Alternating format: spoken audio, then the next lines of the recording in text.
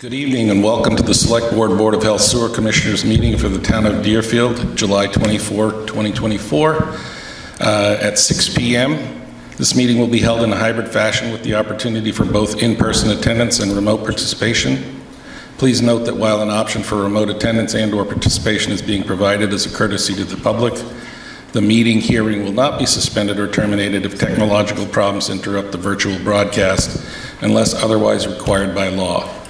Members of the public with particular interest in any specific item on this agenda should make plans for in-person versus virtual attendance accordingly. The meeting will be held in person in the main meeting room of Deerfield Municipal Offices. In accordance with Mass General Law, Chapter 30A, anyone intending to record the meeting must identify themselves to the clerk, Blake Gilmore, and provide their name and address for the record. So, call the meeting to order. And we will have actually going to try and time public comment tonight so that we can limit it to the 2-minute period. So if there's anybody who would like to make a 2-minute comment, please come up to one of the mics and state your name and where you live.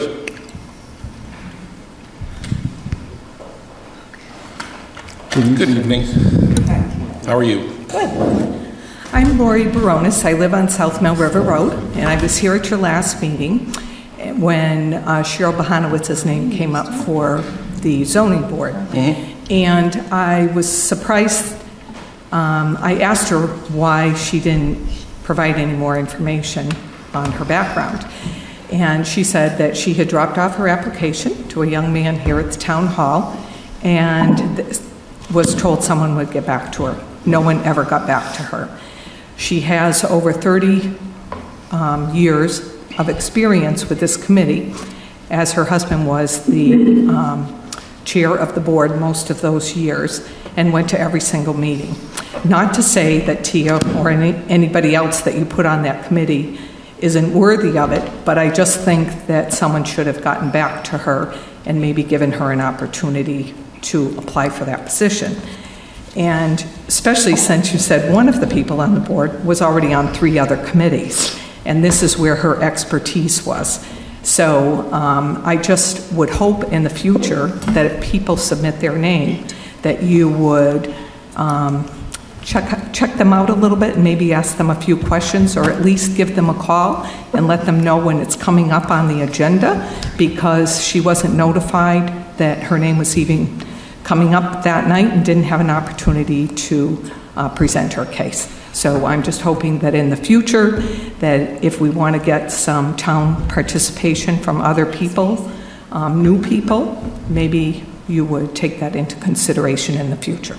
Thank you for your comment. Anyone else? Dave Johnson. Go ahead. Oh. No.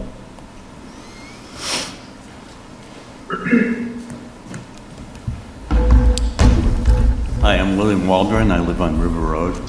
William, can you speak a little closer to the mic? Apparently it's hard for people on Zoom to hear us. Well, yeah, William Waldron on River Road. Is this appropriate to ask questions here? Or you can ask questions, comments? But we can take it under advisement, but we're not going to be responding to comments. You don't respond? No. We can get back to you. We'll have Casey Warren, take down what you want us to research, but we may not have the answer immediately. Okay. I'm curious. I read in the paper about the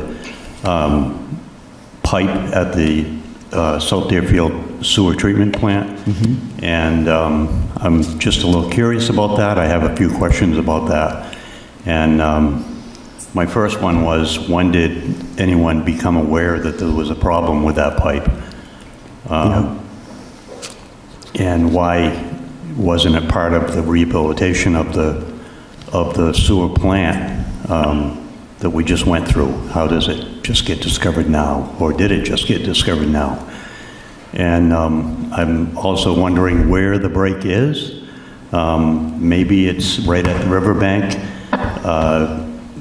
Because I took a walk over there and kind of looked at it, and I see that there's a hole in the ground, yep. And it looks like it's been there for a very long time, and wondering what's the problem. if you want to call me, I can give you my number. I'm happy to talk to you offline about all of that. Okay. Update you and give you any background you need. Okay. I can... Do you want to write that down or sure. tell it to me? Why don't I do that? Get a piece of paper I can write on for you. Did you have other questions? Yeah, one other thing, not in regards to the... You are running out of time. Okay, just quickly, I'm wondering about the minutes from all town committees. Where do we find those? I know there's a place on the town website that says minutes, but almost all of them are blank. Where do we get that information? So it is on the town website. Most of the time you can find them on the pages. Each committee's page a lot of times has them all listed, and then you can, if there's anything current, like in the last 3 years, you can always watch them YouTube the whole meeting if you want on FCAT. Yeah. But yes, we do have minutes usually on each board. Okay, so we're responding, and thank you for your concerns. I think both of them are very important, and maybe we can have a report from Trevor about the sewer outlet pipe in an upcoming meeting. Cool, thank you. Any other comments, Mr. Johnson? Call me anytime. Anytime. Good to talk to you.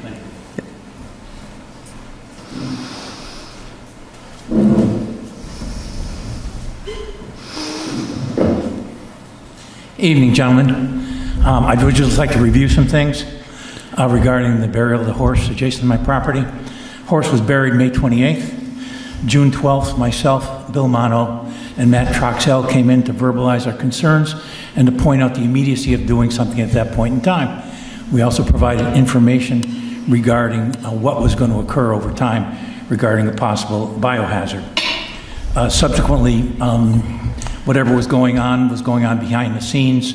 I understand subsequently there were some conversations with people, when I came back on the 26th, it didn't appear that a whole lot of action had taken place. When I was here again on July 10th, Mr. Hilche, you said to me that you had spoken to Masood Hashimi, and he had reassured you that a carcass of a deer or some such thing dying in the field, there are no 800-pound deer, and that, in your opinion, it was one person's wants versus an expert.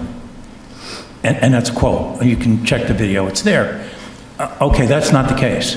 The case is that Bill Mono, 1 Kelleher Drive, Matt and Samantha Troxell, 110 North Main Street, and David Johnson, 112 North Main Street, are, and continue to be concerned about this. You also said to me on the 10th that you don't see this as a nuisance at this point. However, on June 12th, you said, and I quote, "If I were the neighbor, I would feel that way too." Okay. The question I have is, there's been no soil sampling, there's been no scientific anything other than a conversation with Dr. Hashimi. Can you definitively provide me with a statement in writing that the fruit in my yard is and will continue to be safe to eat, that it's safe for me to host my annual business barbecue, and that the groundwater seeping into my basement is not and will not subsequently be contaminated? That's all we've been asking for since the very beginning. Okay, thank you. Thank you. Any other comments? Any other comments? Okay, so we have a public hearing coming up at the 20th, but in the interim, maybe we can take care of a couple of pieces of business that are scheduled for later in the meeting. Hold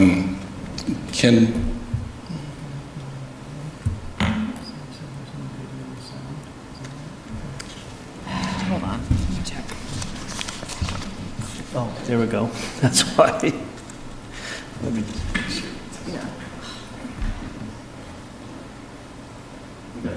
It keeps popping on and off. There we go.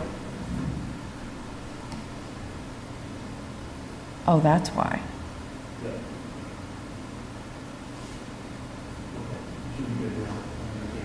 There we go. So, Trevor, can we, I'd like to take up these, this one-day liquor license for the Franklin Land Trust. Yeah, I'll make some motions on that. Let's get to those.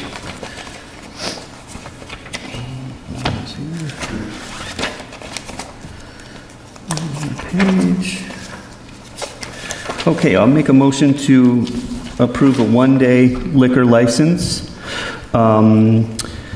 for the Franklin Land Trust, the D2R2 fundraiser, Dirt Church Brewing Company, selling and serving beer from taps on site from 5 to 9 p.m. on the dates of August 16, 2024. Is there a second? Second. Any discussion? Casey, all of the insurance paperwork and everything is in order? Yep. Yes. Okay, motion's been made and seconded. All those in favor? Trevor McDaniel, aye. Blake Gilmore, aye. Tim Hilchey, aye.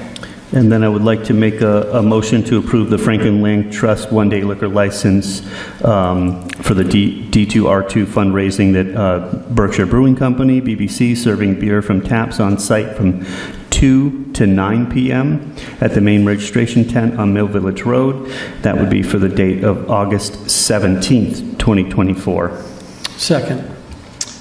And in both of these, we are going to waive the associated fee because it's a nonprofit charity event. Yep, as we typically do. Where is located on? This is on Mill Village Road. They on the way to kind of the fields in Old Deerfield, they set up the tents and do the bike ride each year to raise money for the Franklin Land Trust. It's closer to Old Deerfield. That's correct. Okay, it's on Yap's property? Yap's property, yep, usually. Yep. So motion's been made and seconded. Any further discussion? Hearing none, all those in favor? Trevor McDaniel, aye. Blake Gilmore, aye. Tim Hilchey, aye. Right. Thank you. All right, let me see if I got the side of these things. You want to do the appointments of Skems? SCEMS? Yeah, why don't we start that? Okay. We have a request from Chief Joshua Sparks for new appointments to South County EMS. There are 5 people that he was going to request a appointment on per diem basis. So I would make a motion to approve Samantha Baker for FY25 rate, grade C, per diem EMT basic, step 1, $23.62 an hour. I'll make a motion to approve Gabrielle Benz, full-time EMT, for same position, FY25 rate, grade C, per diem EMT, step 1, $23.62 per hour. Sean Duma, which I'll make a motion to approve Sean Duma. He is an experienced paramedic at the FY25 rate, grade E, per diem paramedic, step 1 at $31.23 per hour.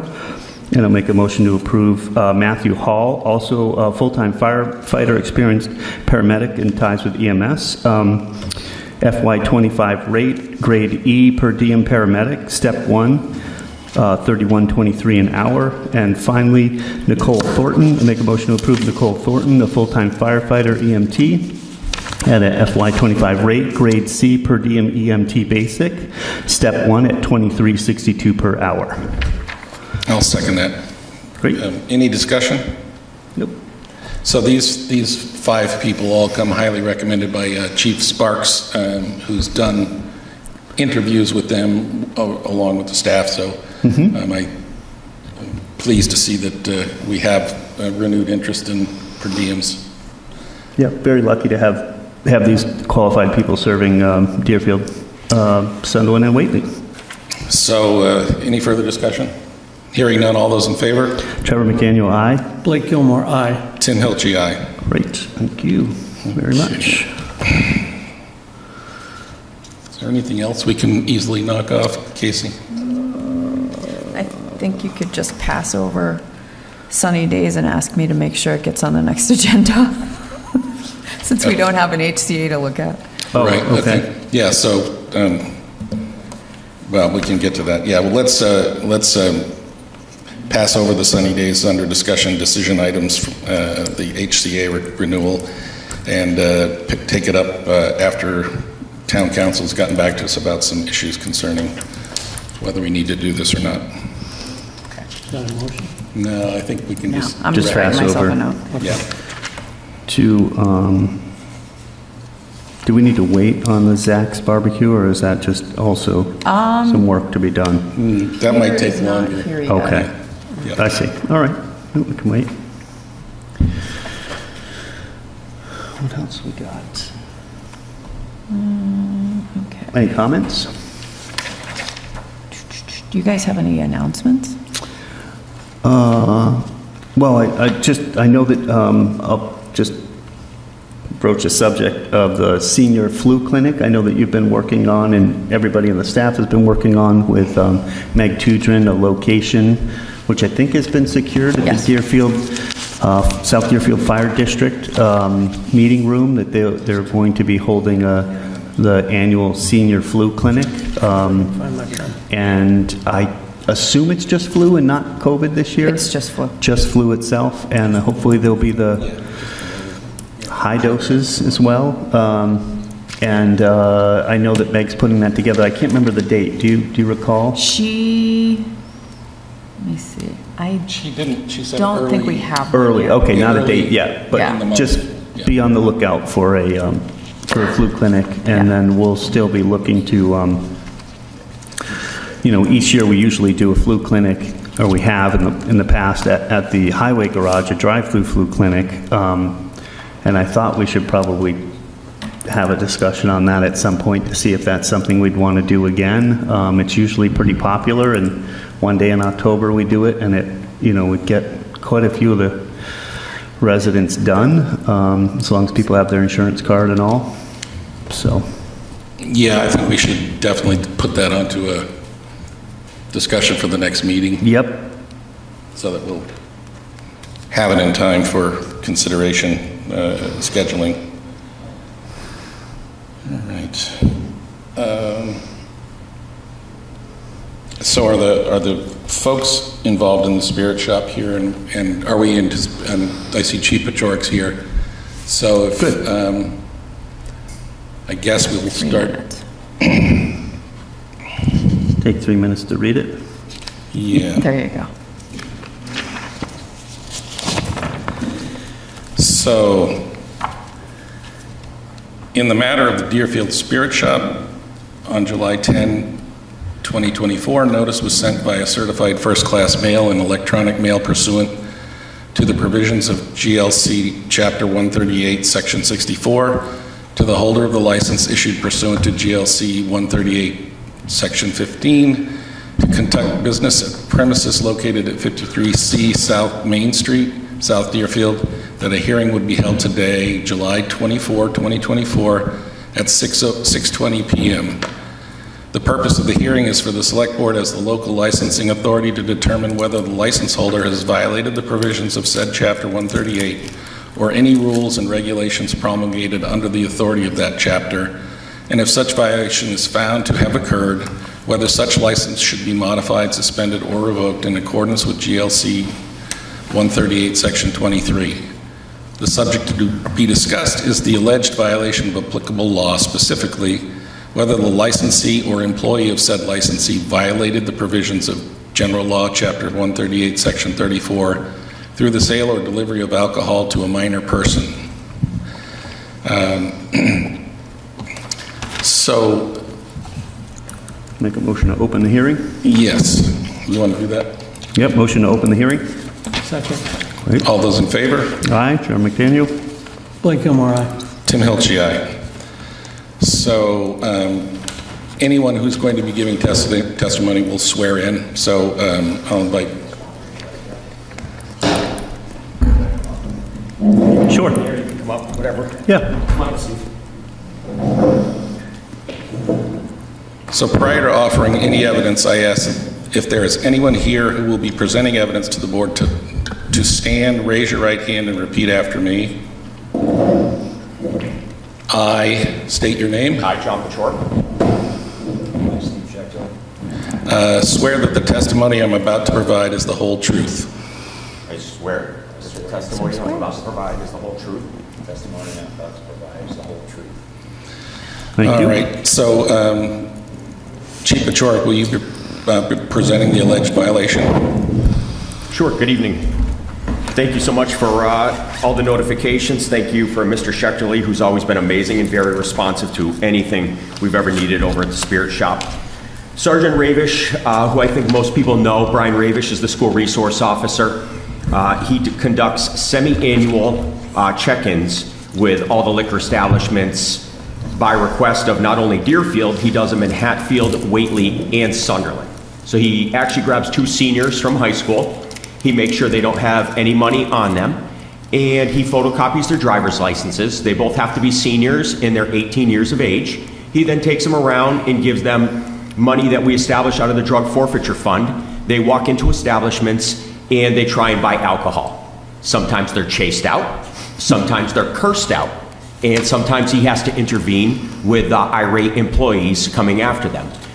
On May 1st of this year, he did go in, well, the 18-year-old male, he usually chooses 1 male, 1 female, and kind of rotates them.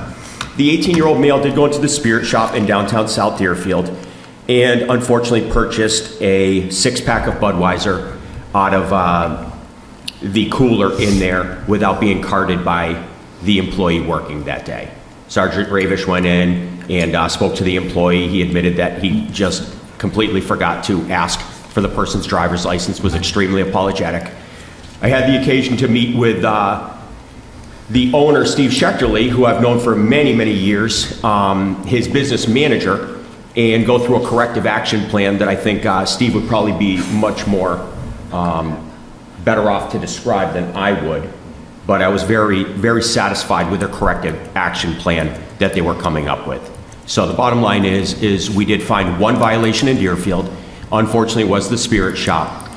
And we usually get word of mouth who's supplying a lot of the alcohol in the region. And I can tell you it is absolutely not the Spirit Shop. The Spirit Shop is normally the complaint that I get about my 57 to 58-year-olds being carded still and how it's an inconvenience for them. So this is not the norm out of the Deerfield Spirit Shop.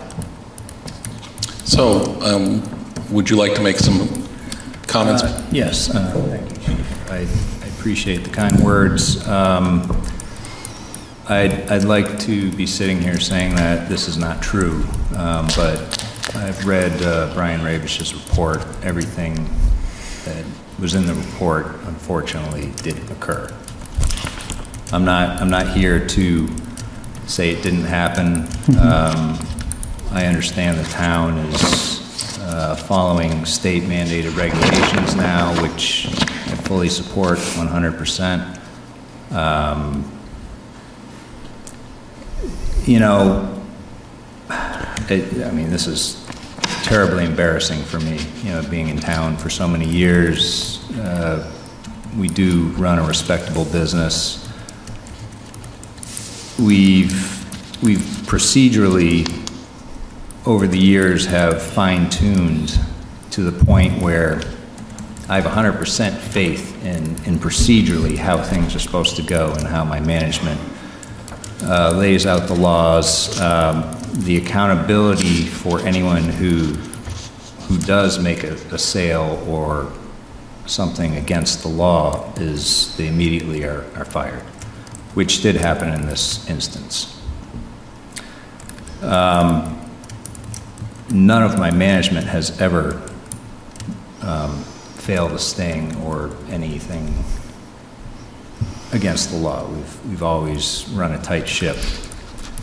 So I'm not here to defend the actions, but what I am here to do is explain what we've come up with. We've racked our brains because procedurally we've got everything laid out. We've invested money in ID machines. We've made it so simple. All of our employees, every single one of them, are repeatedly trained at the BAT level that's provided through Mass Package Store Association, of which I'm a board member of, which makes us doubly embarrassing because that's our, that's our reason for existence, is to,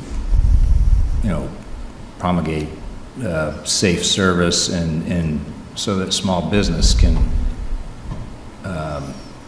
survive in Massachusetts. So what we've done is we've racked our brains, tried to figure out where our weakness is. It's not our management, it's not our procedures, but I think as with many other industries, part-time help is where our failure has been every time. Right. And we can lay down the law, we can threaten them with losing their job. It doesn't seem to matter. Right. The amount of apathy that exists is something that we just can't work with. So, I mean, to our financial detriment, but also with some other safety issues that have occurred, in Sunderland recently, we've decided that minimizing our exposure to the weakness is the best we can do. Right. So what we've come up with is we are going to, first of all, shorten our hours so that we can afford to hire full-time employees. Full-time employment offers, benefits, vacation, Right. Higher pay, something that would attract the type of employee that would take the job seriously. Right. And have the accountability is if they lose that job, they're losing a higher paying job. They have something to lose. More likely they're providing for a family than a transient college student or someone who just doesn't care. So what we've done is, in all stores, is have decreased hours. We're making arrangements, and we've already done so in Deerfield, to hire. We have all full-time employees, except for, I think we've minimized it down to like 3 hours, 3 or 4 hours on, I believe, Sunday, which is an earlier closing anyway. Mm-hmm. So the rest of the time, management will be there on site, and we won't be exposed. We'll be minimally exposed to having part-time help holding down the fort, so to speak. It's unfortunate. Like I said, procedurally, we are bomb-proof. Right. All these employees have to do is follow our guidelines, which is, unless you know that person, unless you don't know that person. Right. I'm saying this wrong. If you don't know the person, and you for sure that they are of age, then you must card them. If you've never seen them before, you must card them. It is annoying for sometimes we do get employees complaining, or not employees, customers complaining because some of my employees take it over the top. But if they haven't seen them before, It's better. that's the way it goes. And what I'm trying to avoid is carding every single person every single time they come in. It's just, that would really upset my customer base because we see a lot of people, 2-3 times a week. Right. We know them. We know everyone in our community. And my management knows everyone in the community. Jake was born and raised here. Yep. Everybody knows Jake.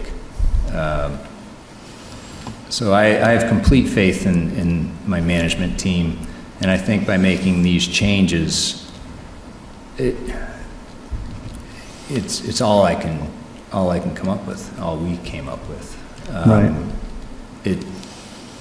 It's going to be an inconvenience because our operating hours are shortened for our customer base, but we feel that the hours that we've cut off, which are the late hours, we're okay with foregoing that business in exchange for, decreasing exposure to bad things. So thank you for bearing with me with that description, but that's what we've come up with, and I fully accept what the board comes up with as punishment, fines, whatever. Okay. We will happily take them on. So, do any board members have questions for either Chief or Mr. Schechter? Yeah, Steve, do you have any other training that you might be able to do with some of these employees? And again, I understand that you're not going to have the part-time employees, but even with some of your full-time employees, maybe you bring in somebody that you know could be of age to see if they get carded or they don't get carded. Kind of like and doing that on it doesn't have to be every week or anything like that, but doing it so that it just kind of keeps them on their toes a little bit. No, Blake, I'd obviously forgotten that aspect, because we have done that. We've hired the BARS program, which is a private agency that does come to each of our locations and does stings, and they let us know, how our team has been doing. And since I think we've hired them, well, we hired them right after the incident as another step to keep people on their toes, and we haven't failed one yet. So that, and I can provide documentation for that if you need. But so we are doing everything that we can think of, and that was a great idea. And I'm embarrassed I forgot to bring that up, but it's all good. Yeah. Trevor? No, I'm good. I think after you close the meeting, maybe we talk. But I don't have any questions. Just a question for you, Casey. Do we need to do the discussions, any further discussion before we close the hearing? If you don't think you need to take any more evidence, my thought would be to you decide how you want to handle the next two pieces, which is determine whether the violation has occurred and what a penalty might be. Okay, so if there's no other evidence to be entered, then I would take a motion to close the hearing. I make a motion to close the hearing. Second. All those in favor? Trevor McDaniel, aye. Blake Gilmore, aye. Tim Hilchey, aye. Okay, so discussion. I think that what they've done here is they've started to, and I think they've done a good job as far as rectifying the situation and making sure that it doesn't happen again. Again, I think the fact that the weak link is definitely part-time employees, and that even can be in the, the food industry. Again, handing out drinks and that sort of thing. I know that I come from a community that's down near the ocean, and summer help is always there, and there's a lot of violations that go on down there. So I'm saying I think that they have really taken this serious. I'm impressed with the moves that they've already made. I guess I would just make a motion to affirm that a violation has occurred, then we can move on. So I'll make that motion that a violation has occurred. Second. They don't disagree? Yep. Yeah, I mean, and it's, both parties agreed that a violation occurred, so there's ample evidence for that. So all those in favor? Trevor McDaniel, aye. Blake Gilmore, aye. Tim Hilchey, aye. So in this portion of discussing what we want to do about this, it sounds as though with the compliance is the thing we want. We don't want to necessarily punish a business for a mistake that was made. This is my personal opinion, and it sounds that as though the police have worked with the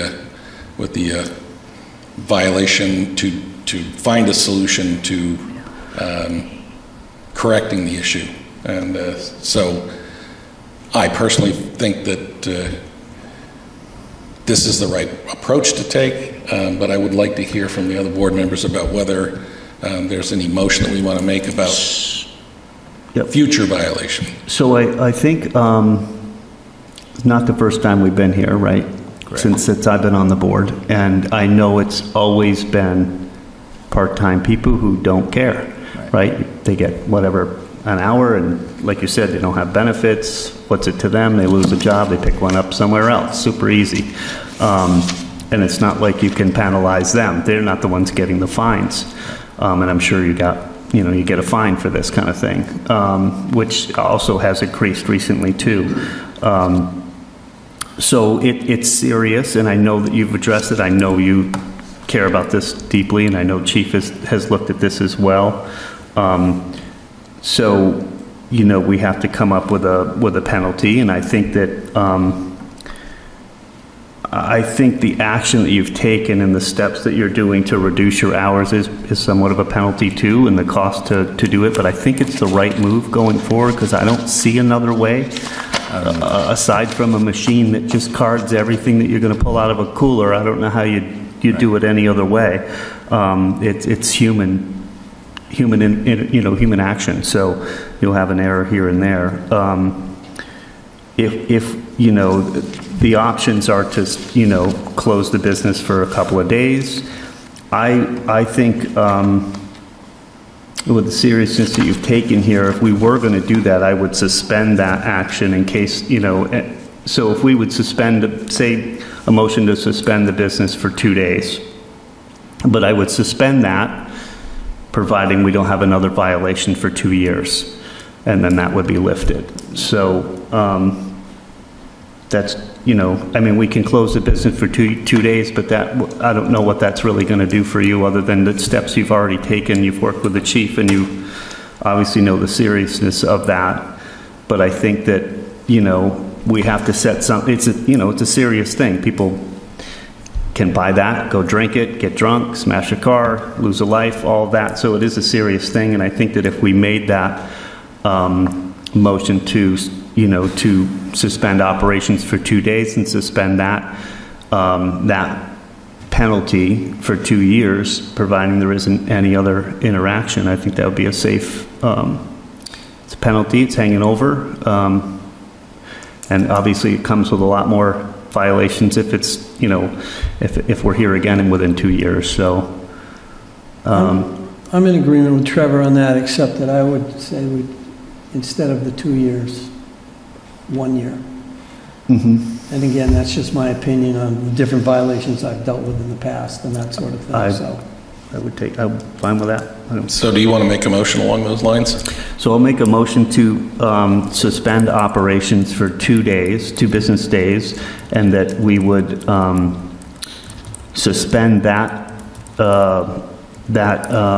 penalty for 1 year of business until July 24th, 2025. If there's no other violations, that'll be lifted. I second that. Any further discussion? Hearing none, all those in favor? Trevor McDaniel, aye. Blake Gilmore, aye. Tim Hilchey, aye. So I hope that seems satisfactory. I want to thank you for coming and giving forthright testimony, acknowledging the mistake, and having a plan in place to address that going forward. I appreciate your consideration, and I'm very pleased and happy to make this not happen again. Yeah. All right. Thank you. It sounds like you have a good plan. Okay. Thank you, Chief. Appreciate it, Chief. Okay. Thanks, Thank you, Steve. Steve, thank you.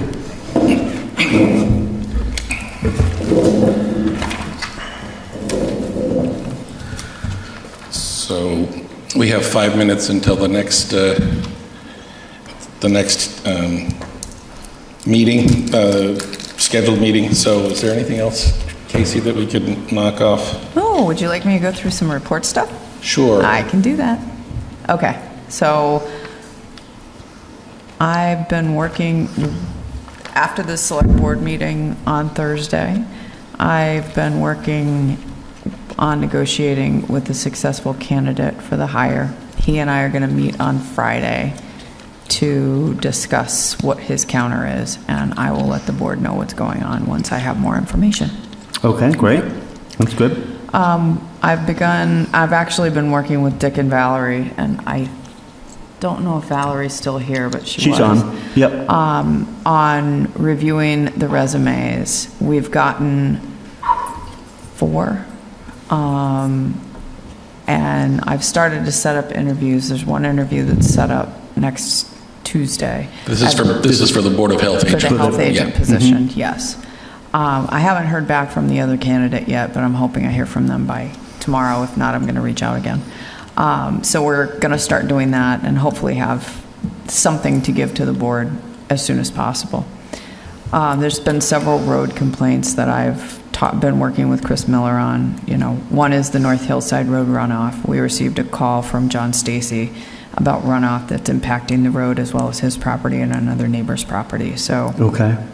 I saw those emails. Yeah. interim superintendent Miller's gone out there. They've put some trap rock out, but he went out today to talk to Mr. Stacy. I don't know what the result of that conversation is yet. Okay. But I told Mr. Stacy that I would work with Chris to figure out, you know, what we can do. Certainly if it's impacting the roadway, we need to figure out how to mitigate that damage. We really can't work on private property, but we need to be careful about our own property. Right. River Road, I met with Chris earlier. He actually had 2 meetings with Weston and Sampson engineers. This was the engineering company that worked on the fix for the area of River Road that seems to be deteriorating. It's right in front of, Dick's house? yeah, Yep. Board of Health agent Kalashewski's house. Do It's they- near your house. Right, but did they look at the other one that's right in front of Beaver? They didn't look at that. They looked at River Road. They were focused on River Road. And so he met with 2 people from WSE, and they seem to think that it's not a slope failure because there's other fixtures along that area that are not showing any leaning. It's probably more of a compaction issue. So what they suggested we do is borings. That's about $15,000, and a survey of that site area. That's about $5,000. And using that information and analysis, they would develop alternatives to fix the issues. It wouldn't be a design, but it would be a suggestion for how we could go forward to a design. So I'm planning on meeting with Chris and Brenda as soon as we can to figure out fundings to pay for those 2 things. Right. I don't know what that will look like, but we've got to figure something out before it gets any worse. Should we have a board meeting with Weston and Sampson once they get something together that really I think you need the analysis Because we've been going first. around and around and around with this thing for, you know. Is this in the 526 area, or where is it? I mean, This do we is have a right in street? front of Dick Kalashewski's house, so it's beyond, I think it's beyond the guardrail There's point. Beaver Drive and then. Right before the Well, no, it UMass is, the guardrails are Ag part of Center. that. It is. Yeah, the Slipping. guardrails are That's what I sinking in there thought. too. So this is right before the UMass agricultural area where the barns start. It's right before that. I think we need to see what the analysis is before you guys can really chew on it too much, because unless you want to take a site visit with Chris Miller and look I think at I it, will. but Yeah. they're not, I don't know that they're going to say much more than you need to do borings and you need to do a site survey so that you can get a better idea of what the conditions are in It's the gonna be a forever below issue the with road that and river. adjacent to the road. Yes, it has been And it's going to deteriorating. be forever with that road, you know, it's right on the river.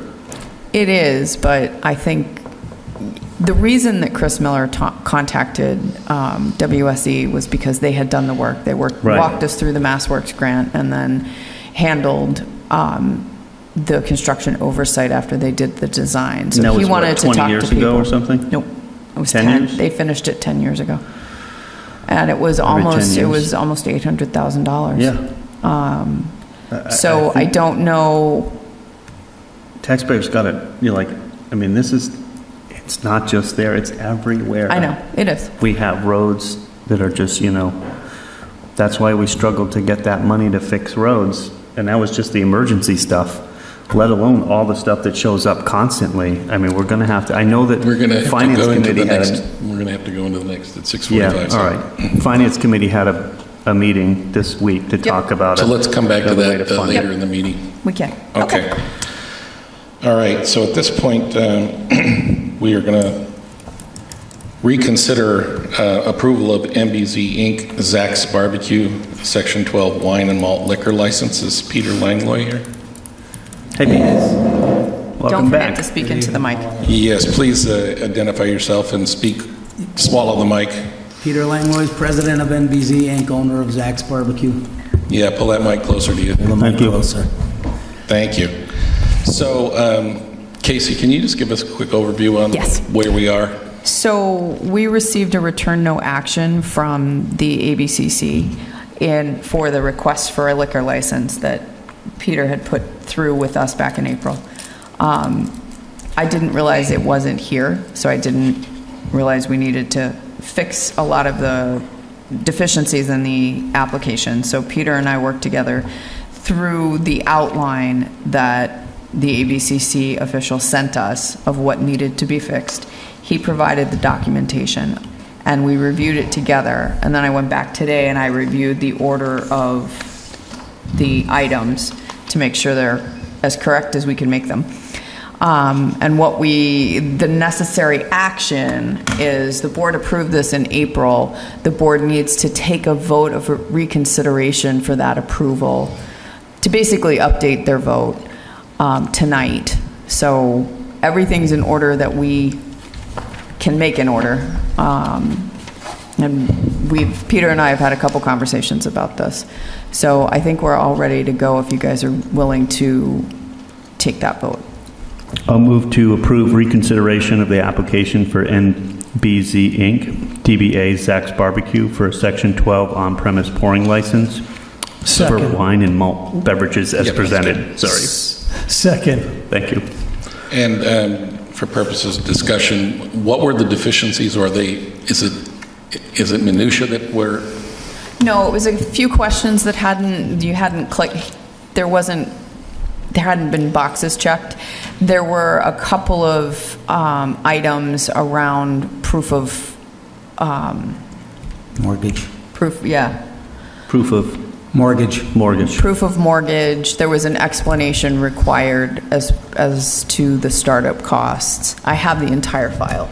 Yeah, so this is like the incomplete representation of Mr. Langlois' Yeah. full duties related to Zach's, and a similar one for Teresa Langlois. Am I pronouncing it? Do you pronounce the S, or do you not pronounce the S? Langlois, yeah. Langlois, okay. I speak French, so I Unless you're sometimes- Canadian. Yeah, I kind of leave things the way yeah, so, okay. And so you've since corrected the documentation to list all of your titles and all of Teresa's titles, and you've gotten your query forms in order. Okay. Anything else that you needed to do, Casey, in order to bring this? No, I think you just have to take the vote, and we will process the paperwork and send it back to the ABCC. Okay. So is there any further discussion from anyone else? All right. All those in favor? Trevor McDaniel, aye. Blake Gilmore, aye. Tim Hilchey, aye. Thank you. Thank you. Thank you, Peter. Pete. All right, appreciate it. We'll get working on that tomorrow. Do we need to sign this You need to sign at the bottom right. in this little tiny Yep, box? in those little tiny boxes. Okay, in that little tiny box, okay. It's just you though, right? All three of us sign, Casey? Yes.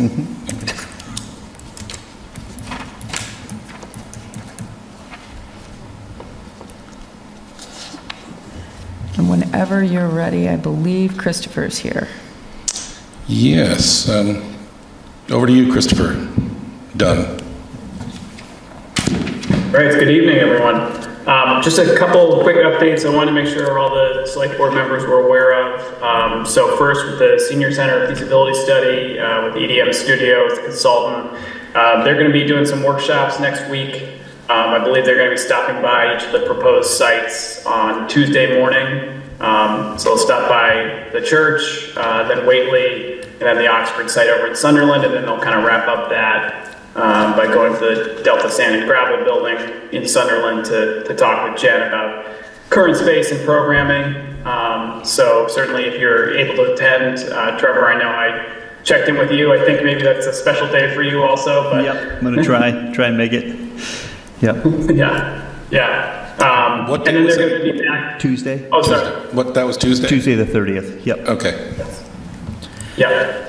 And then they are going to be back on site. Let me double check the date actually. I believe it's August 19th to do some, look at the mechanical and electrical and plumbing systems for those facilities as well. Yeah, Monday the 19th. And again, those are early morning visits, so they'll be here starting at 8 a.m. sharp. So just wanted to make sure everyone was aware of that. Really quick on the Leary lot, obviously construction is kicking off. So you may have seen the hasty fence went up on Tuesday. And they're just going to be doing some initial kind of grubbing and removing of vegetation this week. And then they'll be moving forward with, all the construction items on their list. So let me know if you have any questions. I've been reaching out to abutters to make sure they're aware, and if any issues come up, they have an open line of communication with Town Hall, so we can make sure their needs are met and any issues are addressed. And then real quick on the 1888 building, we are, I believe, still just waiting on some language from Town Council to add to the contract with Kuhn Riddle Architects. We're going to have, I believe, a contract in hand for the next meeting of this body, next non-special meeting, I should say, so we can move forward with that as well. So those are most of my updates. Any questions or other projects any select board members wanted to bring up? I know I saw conversations between you and DOT about the common, and I know that somebody's back from vacation, so they're digging through their pile of stuff, and we'll reply back to you on that. So thanks for keeping following up on that. Yeah, happy to, and we've got tentatively August 6th as the next meeting for the committee, but we'll see if DOT has a chance to get us comments back in the interim. We can reschedule as needed. That's and good. Can you give us a little update on the progress of the sidewalks on North Main Street? They seem to have reached down to about 144 North Main Street the last I saw in terms of the actual surfacing, but any more that we want to share with the public? Yeah, I haven't gotten an update from Chris Miller on that project this week. I've been talking to him every so often to make sure they're progressing along. I'll check in with him and see if there are any issues that need to be addressed. I know their plan is to complete the work prior to school being back in session, obviously, so we want to make sure they're making it down the full length of North Main to Pleasant Street. Okay, great. Anything else? No, that's it for me. All right. Well, have a good evening. Thank you. Thanks all. Thanks, Chris. Thank you.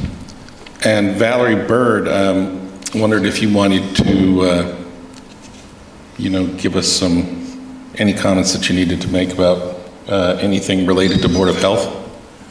I just wanted to give you a quick update. So the case that we had, or that we didn't have, but the case we were involved in on Greenfield Road, that case has been resolved. The occupant is leaving September 1st, and then so that's good news. Hopefully she'll be good. And then Trevor, as you know, the receivership case is moving forward. Yesterday we went to court, and Mr. Aubert was appointed as the receiver immediately, so he will be boarding and securing that property, which is a good thing. 91 Stillwater Road, 91 and 97 Stillwater Road. Yeah. So that's a good thing. It gets the town off the plate of that. Mm-hmm. It's not something we want to be involved with, but it's quite a mess. So I don't know, Trevor, you want to say anything about that? Yeah, it was an interesting process where the first day we couldn't do it because of Microsoft's downage on Friday, but we came back on Tuesday and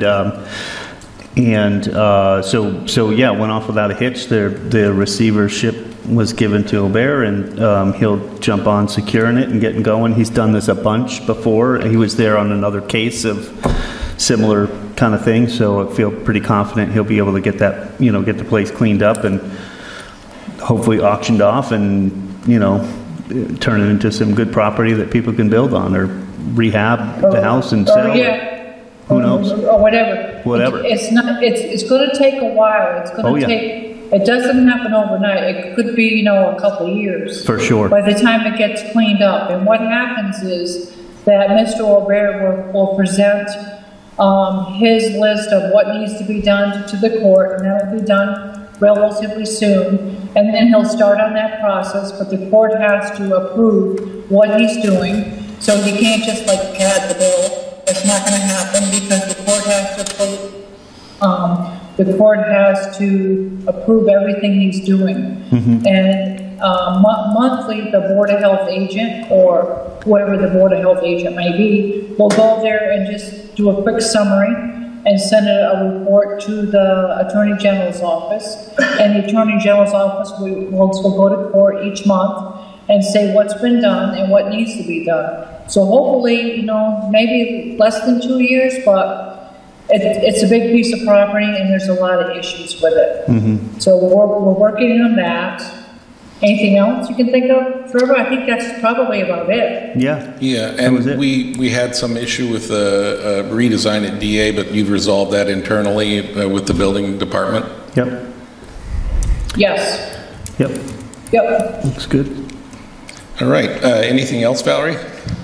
No, but I know we have, you guys have some interviews coming up next week, maybe? I don't know. Yes. I don't know, whenever Casey said that, when she could get them together or get the second person in line or whatever, get them on the schedule to be interviewed. So what we'll do is, and I spoke to Richard about it, that we would stay on until you got somebody in place, because we're certainly not going to just bail and leave you with an empty seat. Thank you.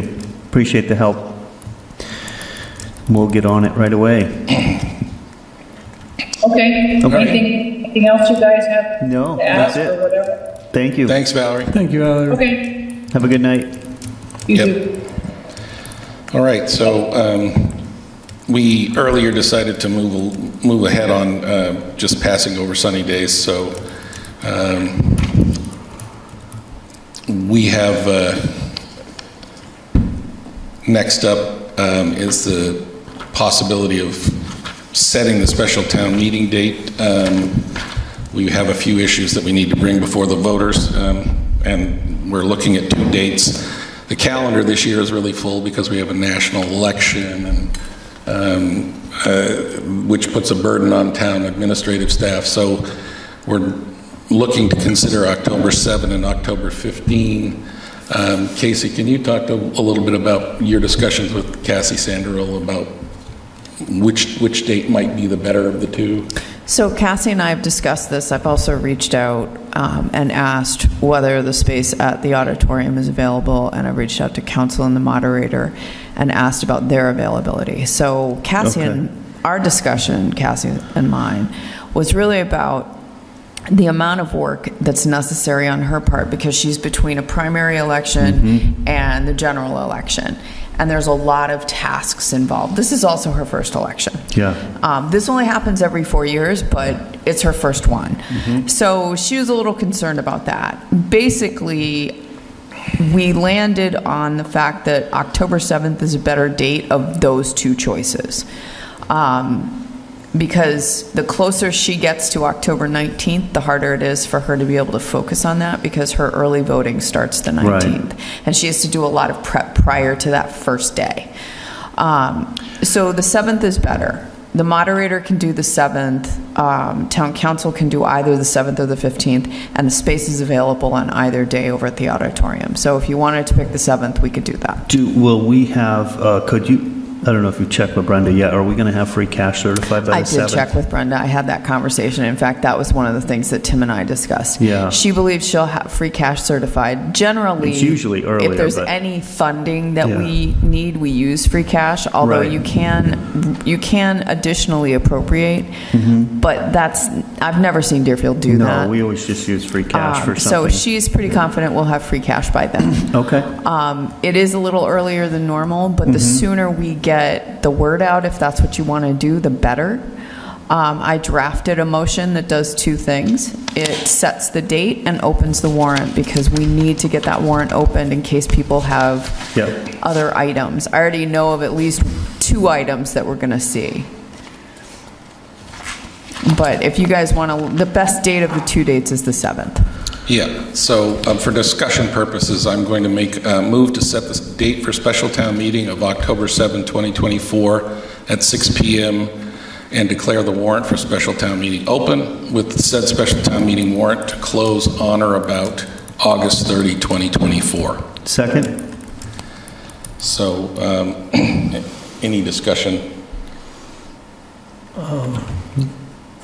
Just got to figure out the other things we're going to need to figure out for that, Right. funding for that. And is there a date certain by which we have to close the warrant? Yes, so if you... August 30th. Is it August 30 or is it? So that was my suggestion. Sometimes we go beyond that date if we're waiting for information, but I like to give people a deadline so that we have time to finalize the articles and present them to council for review.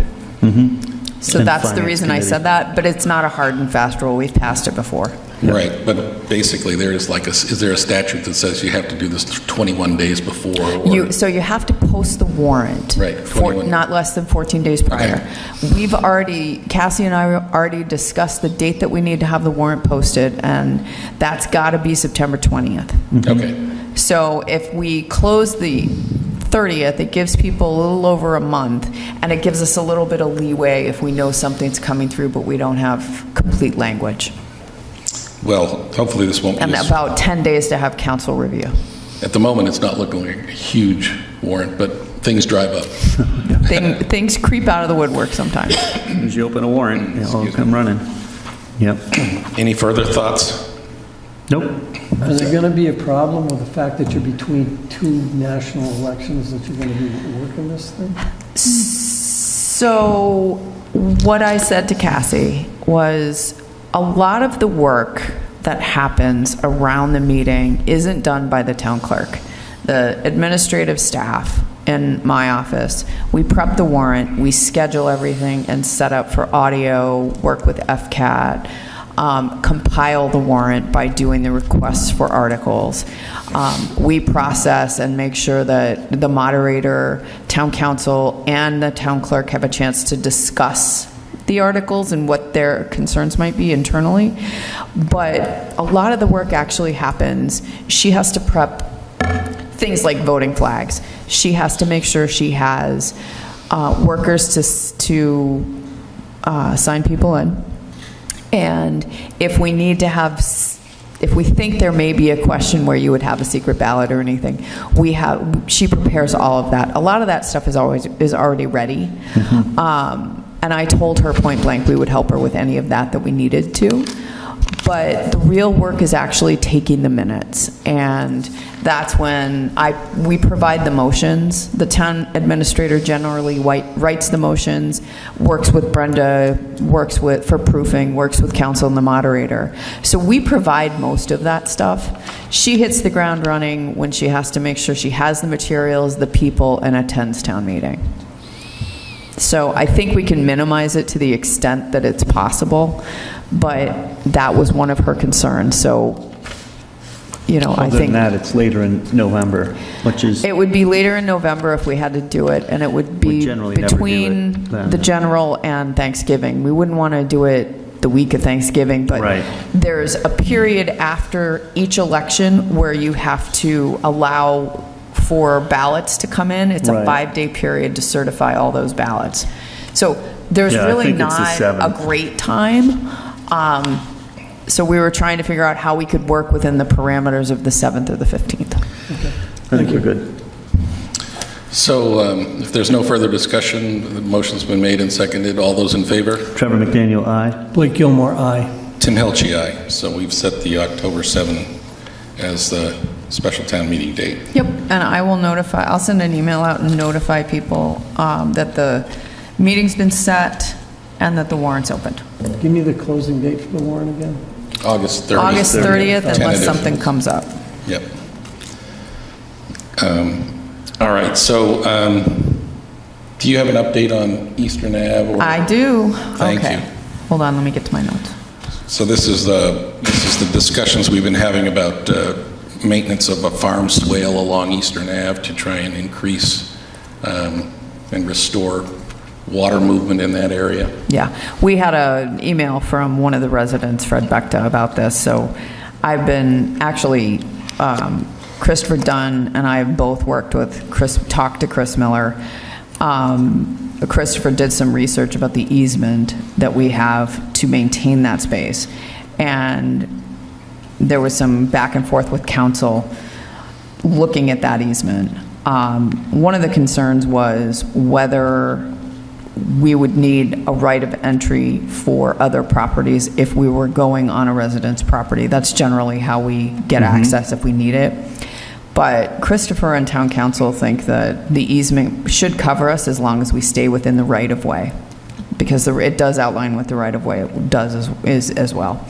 So the concern is actually talking to Pete Law and perhaps going to Conservation Commission to work in the area. It may not be covered under the bundled NOI. So I think Christopher Miller is going to be, he's already reached out to Pete Law about other issues. So I suggested today when I talked to him that he wrote Pete into walking it.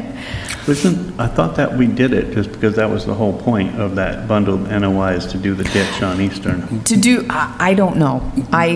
Maybe not. I think they have to. I think they have to chat about it and look back at the bundled NOI. And we also need to come up with funding. Like, who's paying? Like, I mean, where are you getting the money to do this? And how much I don't know what it's going to cost. So those are the pieces I haven't even had a conversation about, because the question really was, do we notify the residents? When do we notify them, and what do we tell them? After we know how much it is. After we know whether we have to go to Concom, that's going to push things, because that takes a while. The other thing is the issue that Christopher Dunn brought up after talking to Chris Miller was that it's easier to do something like this in the fall after the leaves have dropped and you have better access, because the machinery is going to be, you know, the tree line's close to that too. So that could also be the issue. So to the extent that we have anything to say to people, if we were going to do a mailing or a delivery of notification, I don't know that we have enough information right this second, but those are the elements of what's being followed up on right now. That's good. Right, and I think there was also some thought that the soil might be less wet, or it might be firm up as the ground gets cooler, so that you could do a better job of making sure the grade is appropriate, et cetera. Thank you. That's true. That makes sense. That came through in a conversation between Christopher and Chris. But this, it turned out that, and correct me if I'm wrong, that Kevin Scarborough had this in his work plan. He did. As something that needed to be addressed. So Chris Miller is picking up on that. Yeah. Yeah. Okay. And we've been back and forth with Fred Becta, and hopefully he's sharing this information with his neighbors. But once we have a really robust plan in place and figure out how to pay for it, you know, we will reach out to folks. So I think the first thing I have to do is send Fred an email and tell him what we just talked about. So that he's aware. And really, I wouldn't recommend that the board put anything out until what you just said, until we have an idea of what is necessary, we know how much it's going to cost, and we have a timeline to do the work. Sounds good. Okay. Thank you. All right. So Trevor, can you talk to us about this old Deerfield sewer rehabilitation proposed change order number 1? Yes. So this is the second part of the old Deerfield sewer line that goes. You know, a couple of years ago, DA helped us with funding a rehabilitation of the sewer line as it gets to the plant through the fields there. We did some of the units, some of the pipes, meaning filled them up inside, you know, put a sleeve in versus dig and replace. We did some dig and replace, we did some sleeving of them. We awarded a couple weeks ago the bid that we got for doing the rest of the project, which was the sleeving of the original, the pipe, and we had one section of pipe that we needed to cut and replace, dig up and replace, and that wasn't bid on because it was just one pipe and nobody really wanted to tackle it. So we had asked the person, the entity who, in situ form, who got the original bid to do a change order, find a contractor, and get a price to do that last pipe. He was able to get Ludlow, who did the last project for us. So this is a change order to fund that, that additional project. We had a budget around $500,000 for the project. I think we're going to be around half of that when we're all said and done. And this is a project that DA has helped us with. We paid for the engineering; they're paying for the work, and we're very grateful for DA for stepping up and funding that. So this is. I'll move that the Select Board approve the Old Deerfield Sewer Rehabilitation Project Phase 2, Change Order 1, in the amount of $122,221 for a total contract price of the project of $239,023. This change order to be effective July 22nd, 2024, and authorize the town administrator to sign on behalf of the Select Board. Second. Thank you. Yeah, and just again, just as a reminder, as Trevor mentioned, Deerfield Academy is paying for the construction costs related to this, so this entire $239,023 is not coming out of residences' real estate taxes. So any further discussion? Nope. Hearing none, all those in favor? Trevor McDaniel, aye. Blake Gilmore, aye. Tim Hilchey, aye. Great. This keeps us on schedule too, because we're trying to get it done like around August 8th. So yeah, and they have an incentive to finish the work before their students arrive. Yep, exactly. So thank you for that. Appreciate it. So we've already done the SCAMS things. Let's see. Done the Franklin Land Trust. All right. And we've talked about the Leary lot. Do you have anything to report on Stillwater? Are we still in I do, just a little bit.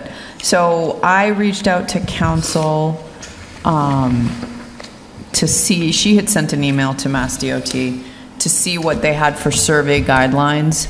And I just let me quickly remind, we're talking about the Stillwater Bridge replacement project that's supposed to get underway 2 years from now. 2 years from now, but we have a lot of preliminary work and possible land taking, et cetera. Sorry, yes. So as part of what we have to develop, we have to do surveys and appraisals of any pieces of land we would take by eminent domain. We also, once we have the information, we have a better idea of what we would need to appropriate to pay for that project. This has already got a placeholder in front of capital because we know that we're going to have to pay a certain amount for the land that is required as part of the project because they're going to fix the bridge and it impacts the two roads that are adjacent. So council had reached out to DOT to see if they had guidelines on the survey work. And prior to that, she had said to me, the town needs to use a specialized surveyor for this. So what I did, I went back in my email. I don't see a response from DOT at this point, but I did send council an email and ask her for the name of the surveyor so we can get on their list. The town needs to contact them so that they're aware that we're going to need the work done. So that's the only thing I have for an update for that, but I'll wait and hopefully hear from DOT before the end of the week, at least whether they've acknowledged, that they need to give us guidelines. Okay. And Do we know the property that we're going to have to take? Is that something that's already on the table, or is that something that has to be surveyed? We have approved plans. If you want to look at them, I have them. Okay. And it does show the portions of certain parcels, and I do believe we have all the ownership on the plans as well. And was that, I know we had approved a survey, right? Or somebody to come, wasn't Eaton going to come and survey those spots? Well, that's the thing. We approved some funding for it. Right, but we haven't done the actual But we haven't survey. done it. Okay. So we need to know what our guidance is for the survey work so that we can accomplish it. All right. Right, and the town council's opinion of hiring somebody who's familiar with the state regs around this surveying work, and then afterwards we need to go through an appraisal process for determining fair market value or whatever the basis for the purchase is, whichever purchases we have to make. Yep. Some of this land might be in DCR already, is that correct? So there is one element of this that we have to land on, and that is we would be asking the legislature to remove a portion of land from Article 97, which is conservation land. And the requirement for that is you have to replace it. So you have to dedicate the same amount of land towards conservation restriction. You have to basically swap. Is that state or is that under town? State. It's the state. So what you have to do, it's a two-step process, and it's essentially a home rule petition where you ask the voters to approve this replacement land and ask the legislature to approve the same. So council will give us language for that. And the timeline, so special town meeting, this is a piece of all of this. The timeline to get this done, I'm kind of concerned if we don't hear back from DOT about us being able to hit a special in October. So for these particular issues that have to go through town meeting, there won't be more information until we hear back from council and DOT. Okay. And if we can't do the special town meeting, we will have the normal spring annual town meeting. We will, but it might be too late by then. So that's going to be a follow-up with council once I notify everybody that you've set the meeting and open the warrant. Yeah, let them know we need that. Because she's supposed to give us some information too. Yep. Okay. And is Christopher Dunn involved in this process, or are you handling it? So far, I've handled it. Okay. I just wondered, you know, I'm fully happy to have one person do it. Just, you know, DOT seems like a potential bottleneck. So, although we've had some good luck with them recently, so we have. Just want to, if we're going to prod them, let's do it weekly rather than every other week. Yep. Okay. Thank you. I know we haven't hit on select board announcements yet, but when we do, I have a few. Yeah, let's do that now. Because I know mean, if you were done with it. I think that Christopher Dunn talked about the campus and projects. Yeah. So I think we're okay there. We've done the appointments to SCEMS. Are there any other board committee things that we need to take up, Casey? Under the placeholder, there is one thing. Okay, that's the employment and other policies thing? Yes. Okay. So I've been discussing the position that was approved, the assistant town accountant position that was approved with Brenda, and she'd like to get started on that. We need to develop a job description, and so I'm going to pass something on to her so she can start looking at it. What the board will probably see next month. And I'm not exactly, it depends on how long it takes us to fix it, to, fiddle with it.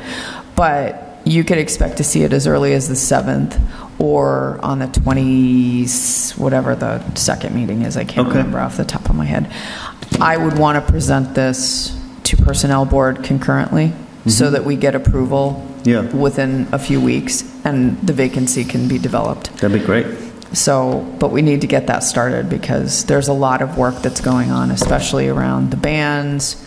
I know. And, we have a lot happening right now. There's a lot going on financially. And this is the 6th month. Is this the 6th month sort of position where they would be shadowing and learning from Brenda because in anticipation of her moving to retirement? Because she's scheduled to retire the end of the fiscal year. Especially it'd be great if she was in with budget season, That's one of the reasons that we want to do that. So that they can see how the process works in a different community. Okay. And we don't know how long it's going to take. Sometimes it's hard to attract town accountants. It's one of the jobs that's very in high demand, but there aren't a lot of people qualified to do it. Right. So once we have the job description settled, then we can pursue the vacancy and hopefully get someone hired. Now, does personnel meet earlier or later in the month? They meet the third Monday of the month generally, so they're scheduled to meet on the 19th. 19th, and then we would be able to take it up on the 21st. Yep. Okay. That's what I'm thinking. Even if I gave you a first read, even if there was a first read available for the select board at the beginning of the month, I would want the board to vote no later than the 21st if you could swing it. Yep. Okay. All right.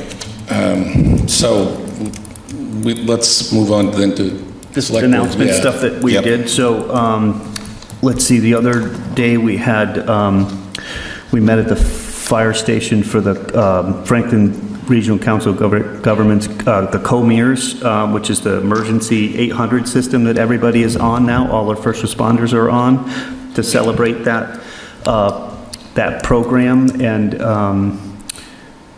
Jim McGovern was there, and all the representatives from local reps and Senate, state Senate were there, which was great. And so that was great to kick that off. USDA had been part of that program too, and so Lyndon Nichols was there, and he sent on an email. We talked a little bit about, and here I'll touch on the effluent pipe a little bit. We asked it, is there any programs that, maybe there would be some funding, some grants, some loan, low interest loan. We are applying for that that work through the state revolving fund for funding, but we won't know till the end of summer on that, whether we get any help from them and how much that is. So we, always reaching out anywhere, asked if they had any programs. He talked about RCAP, and he sent on an email, and I hope it got to everybody. Yeah, I mean, we're talking about possibly getting grant money to do the engineering. Right. Yeah. Yep, exactly. So, so that effluent pipe, we noticed at our last construction site meeting that it had failed, and it was a lot of the water that came from the storms we had. So the river had been up and down really high this winter, and the emergency storms we had in April washed out the pipe, washed out the bankment. We think the storm water washed the pipe. The pipe had already been failing, broke in the middle of the embankment. It was never part of the original project. We only worked on the plant itself, not the pipe going out of the plant, because it was working, several years ago and wasn't an issue. So was never part of the original project. So we're looking at the cost, to build a head wall, dam the river, do all of that. Was never part of the original project. So, but feel free to call me anytime. I can talk more on that.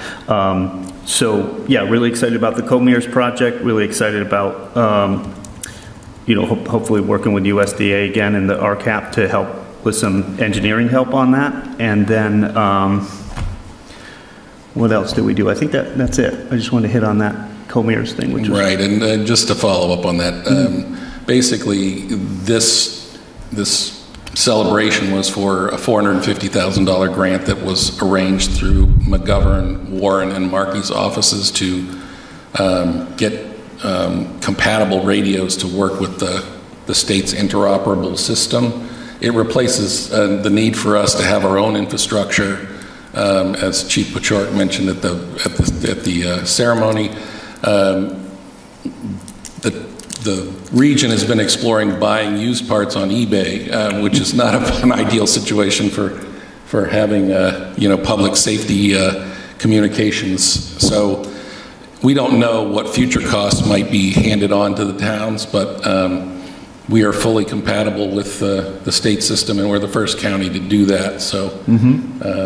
That's our SCEMS, that's our police, that's our fire, and any other first responders. So it's pretty. And it was a two-part thing. It was a couple million for all the radios, and then all the pagers was the 400 something. Exactly. Yeah, huge help from USDA on that. So there were a lot of happy first responders. I think that's it for. Do you have anything, Blake? Just one thing, I had a resident from up on Sand Gully that was talking to me about a gravel. The gravel in the roadway up there, and before I got to talk to Chris Miller, it was already taken care of. So kudos to the highway department for getting nice. right on that thing. So. Good deal. The resident actually texted me back to let me know it was already taken care of.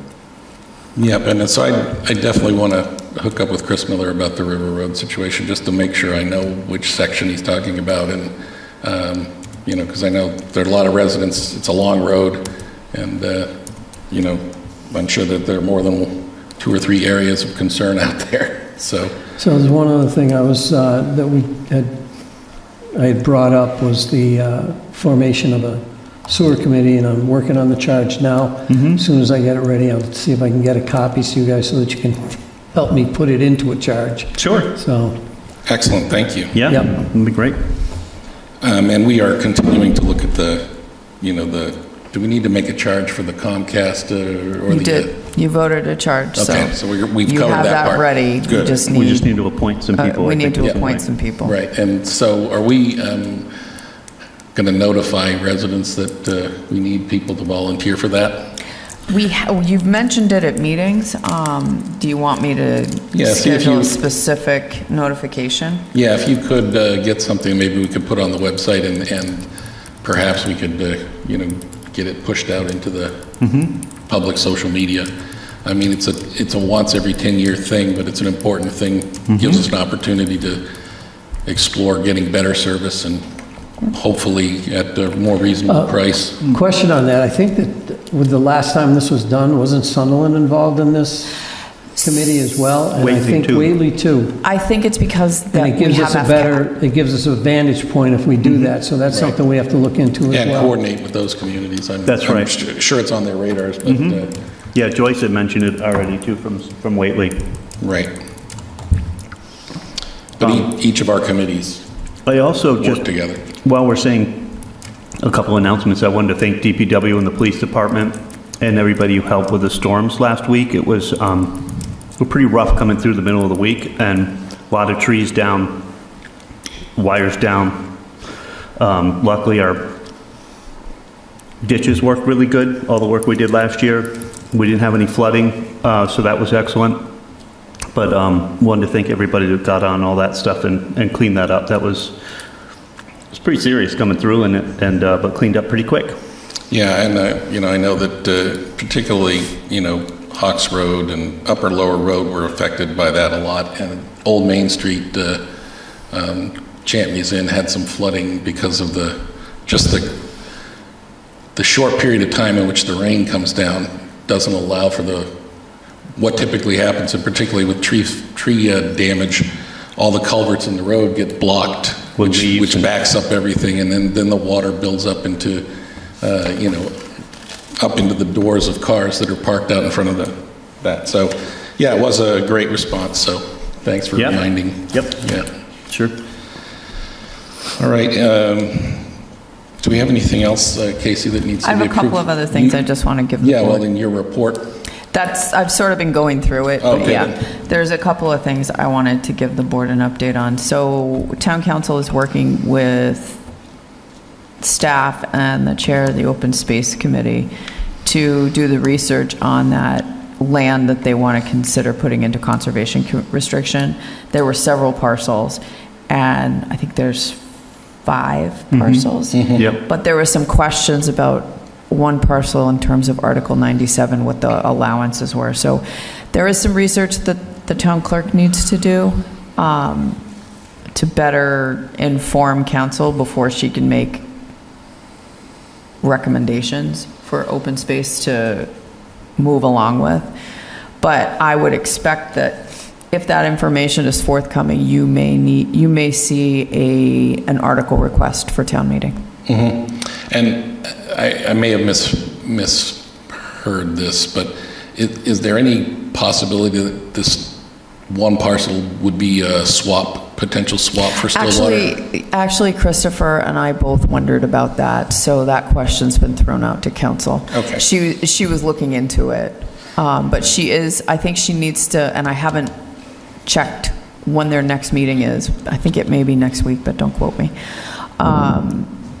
I think she wants to attend an open space committee meeting and talk to them directly. Lisa does? Yes. Yeah, oh, good. That's always better. Yeah.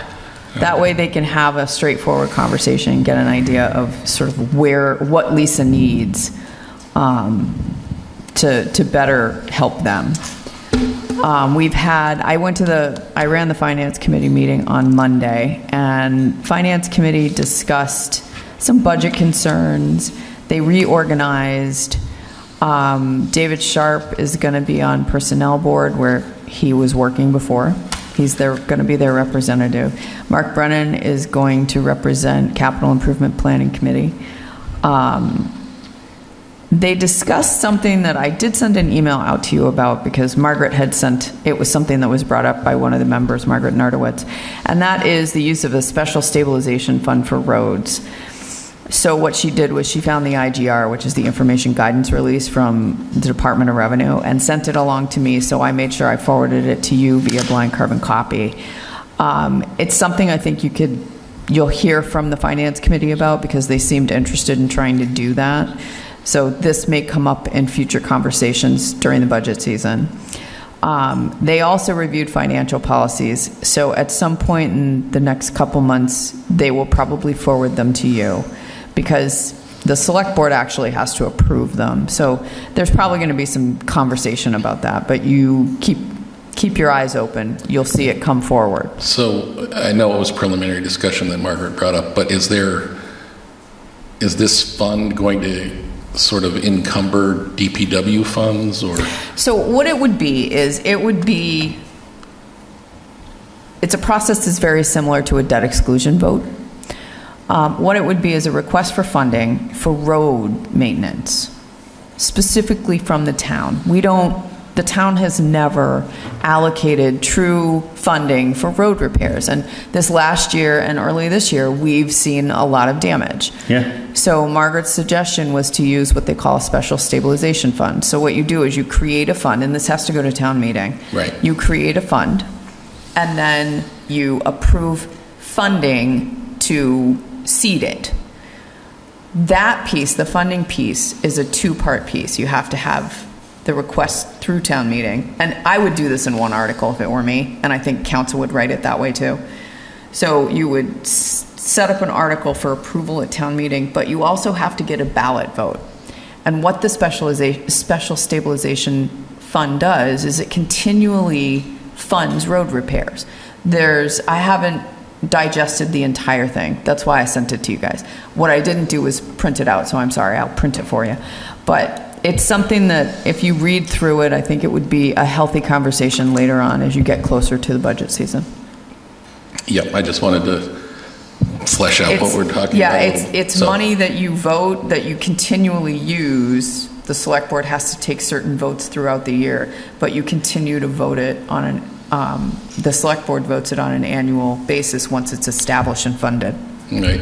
So is that cumulative? Is that something that you're going to continue to add to? If you don't use it one year, it grows? That's something and that has to be discussed. So you have to discuss your funding sources. And the amount that goes in it every year, is that voted by the So this is select the board? piece I've only skimmed it. I haven't reviewed it in depth myself. But this is why I think as you get toward the budget season, which is coming up quick, as you get toward the budget season, this is a healthy conversation to sit with Finance Committee and hold.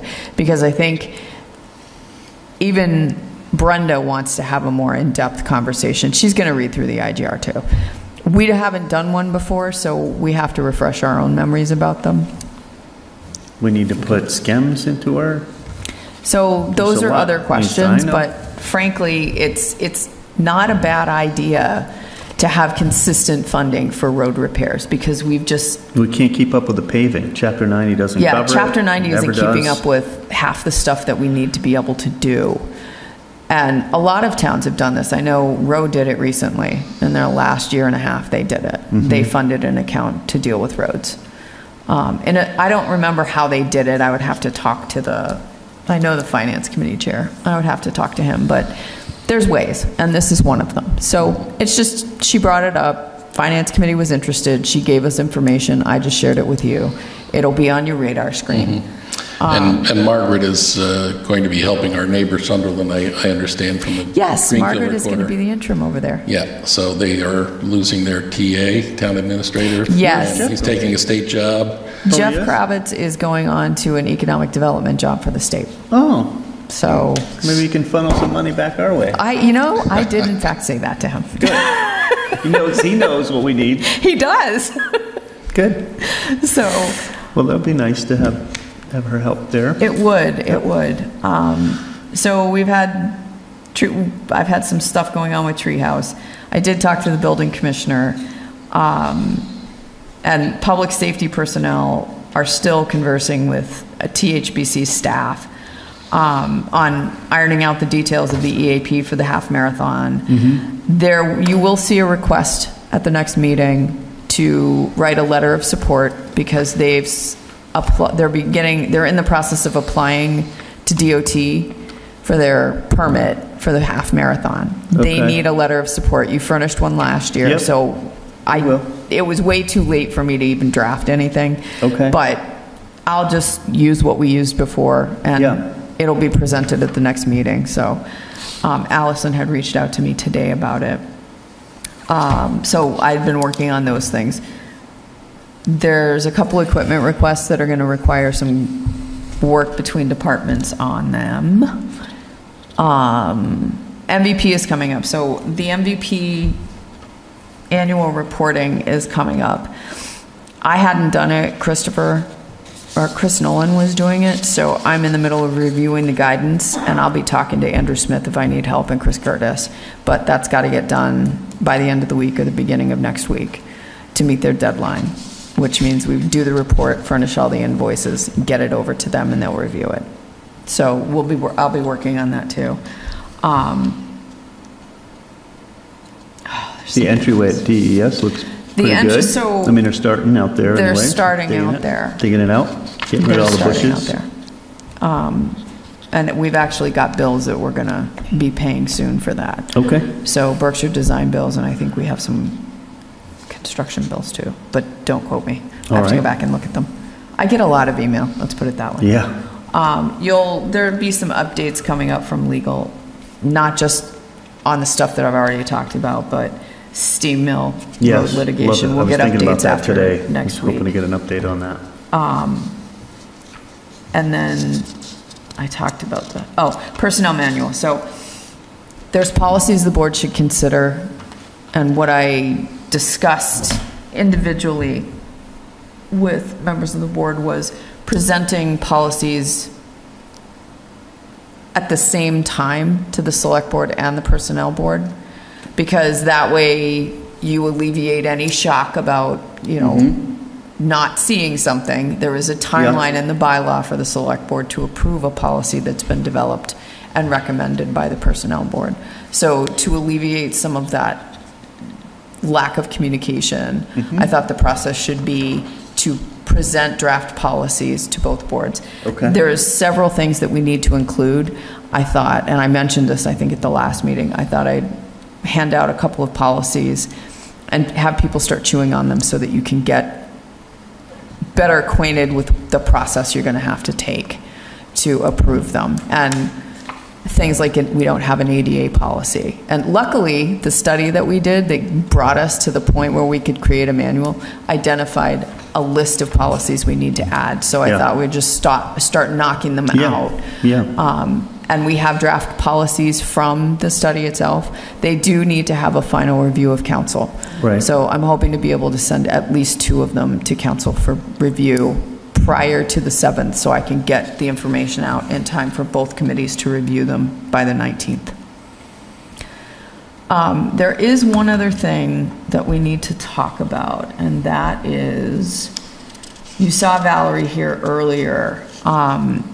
Because we haven't been able to hire a health agent, I did speak to her about extending the appointment for her so that we have some coverage. She said she would hang on for as long as we need, but hopefully we can get this done. Yeah. So I actually wrote, this is sort of an item unanticipated because I wasn't able to have that conversation with her until yesterday. But there is a motion at the end of your set of motions to extend the Board of Health agent appointment until such time as a new permanent person is onboarded. Okay, so That would be my last request to you guys. Yep. I make a motion. I move to extend the appointment of Valerie Bird as the Deerfield Board of Health agent from July 31, 2024, until such time as a permanent health agent is onboarded into that position. Second. Yeah, this is a great thing. Dick Kalashewski has also said that he would help out until we can fill a position, and thereafter, I think we appointed him as an on-call if Yes, somebody he's needs been appointed vacation. as sort of an on-call. Thanks for following up with Valerie on that. Any further discussion? Nope. All those in favor? Trevor McDaniel, aye. Blake Gilmore, aye. Tim Hilchey, aye.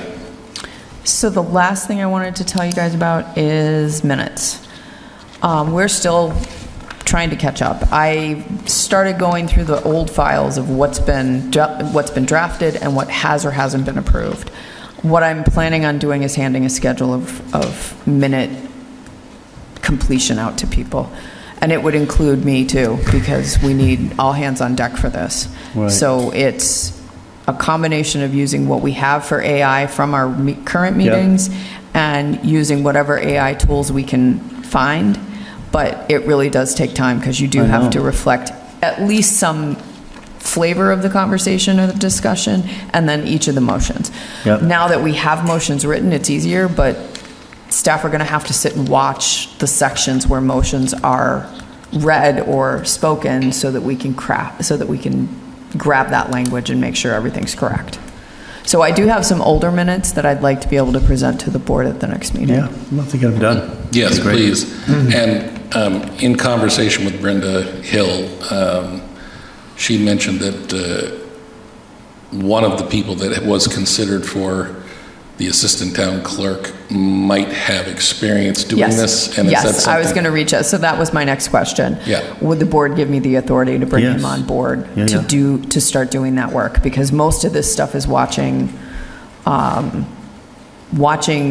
videos and being able to take the video and use AI to turn it into text summaries. Mm-hmm. Yeah, and I think that would be great. So do you need a motion for that? If there's consensus from the board, I'll just go ahead and do it. Yep. You believe that? Yep. Yeah. Okay. So yeah, that would be great. And I think we thought that it might make sense to try and get 2024 fully. Yes, that you had said that before. Work backwards. So that was the initial conversation that Pat and I had, was work on the most recent ones and then work our way backwards. So I started looking at those, and that's when I realized that there are some older minutes of 24 that we need to deal with. Yep. She's been working on the last meeting set of minutes, but she's been sick. Yep. So we're behind on that, but I literally was trying to come up with a list so that we can organize how we deploy our time. Yes, good. So. Excellent. And that's all I have. All right. Well, has anyone else got anything? Just one last thing. Sure. When Treehouse had their last concert, I actually drove around town and sat at different locations where people were outside their houses and sat and talked to them. The noise level was fairly low at that point. In fact, if I didn't shut my truck off, I couldn't hear it. So basically, I think it's going to depend on each one of these concerts as to how it's going to affect the town. And the wind and stuff too, because some people are like, oh, I can hear it usually, but today I can't. And I felt some of it on social media. It also has to do atmosphere, anything atmospheric, cloudy sky, cloudy night, that kind of stuff. Humidity level. Yep. Is Old Crow Medicine Show, was that the one? Yeah, there was some drumming in that, and I think, but yeah, most of the comments are pretty good on that. So. Okay. And it was, like I said, and I was talking to people that complained, and they said, I can't hear it tonight. Yeah, so I know. That was a good thing that we were, again, it was. And we are continuing to pursue,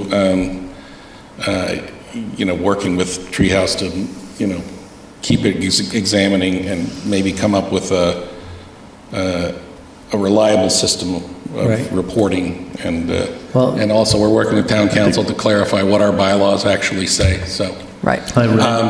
sorry, I read Adam Sokolowski's, report out of the show, and he said it went off without a hitch. They're getting much better at like Crowd management, dealing with issues, people in and out, parking, the tickets, and he said the noise was pretty reasonable there that night as well. So I'm sure other people were complaining because, it'll happen. But like I said, he actually asked, I talked to him and he asked me to come in and I said, no, I'm just going to run around town and see how it looks. But I was in front of the treehouse itself. I was in front of the building, not over where the stage was. And it was very reasonable right there. So just to let you, and again, it depends on the concert. Because some of these guys, they are a quieter group, other than some others. So I mean, you may have some issues. Okay, thank you, Roger. We had public comment earlier, so you can talk to me after the meeting, or you can come back to the next meeting and raise your issue. I don't mean to be a stickler, but we need to complete these meetings. So, is there anything else? That's it. If not, I'll take a motion to adjourn. Motion to adjourn. Second. All those in favor? Trevor McDaniel, aye. Blake Gilmore, aye. Tim Hilchey, aye. Thank you.